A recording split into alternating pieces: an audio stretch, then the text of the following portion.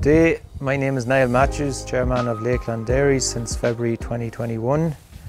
I'm farming here in partnership with my wife Joanna at Tully, County Louth, which is just on the border with County Monaghan. So I'm third generation of my family to be farming here in Tully on this farm. My parents, Mary and Jerry, they were here before me, and my father, he would have inherited it from his father. I finished school in the early 90s, went to UCD, done ag science for 4 years, graduated in 98, worked with a meal farm in Monaghan, Pattons for 2 years, and then moved to Teagasc in Mead and then Monaghan.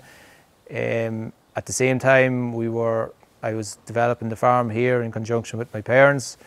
So I suppose as they were winding down, I was winding up on the farm. Combined the two, working with Teagasc and building up the farm till about 2013 when I stopped working with Teagasc and concentrated on the farming. Married Joanna, so at the moment I'm farming in partnership with Joanna. Married Joanna in 2006, built up cow numbers then I took over officially say in 2010. I've been building up cow numbers steadily after that. At the moment we're milking about 220 cows on a spring calving grass-based system. Start calving in early February and aim to be finished around the 1st of May.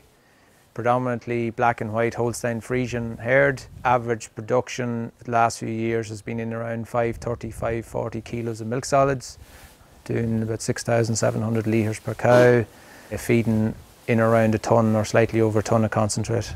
Lakelands is in a good position at the moment. There was a merger with Patrick just over 2 years ago, and that has proved a great success. We're seeing the benefits of that merger now in terms of economies and scale. What do I see for the future? Milking about 220 cows, grass-based system.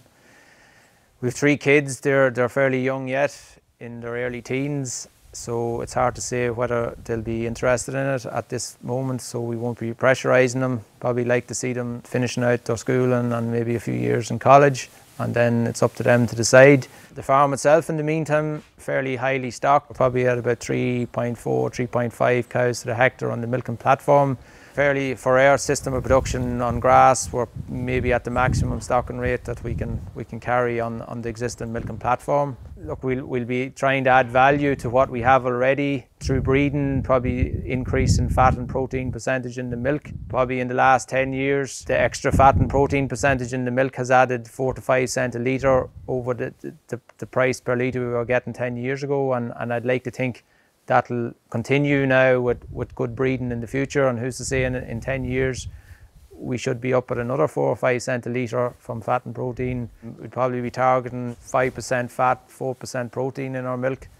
Aside from that, look, there's improvements always to be got in terms of fertility, in 6-week calving rate, lowering our empty rate, improvements in grassland management, maybe increasing tonnes grown and tonnes utilised. So they're the things that we can do within our existing holding.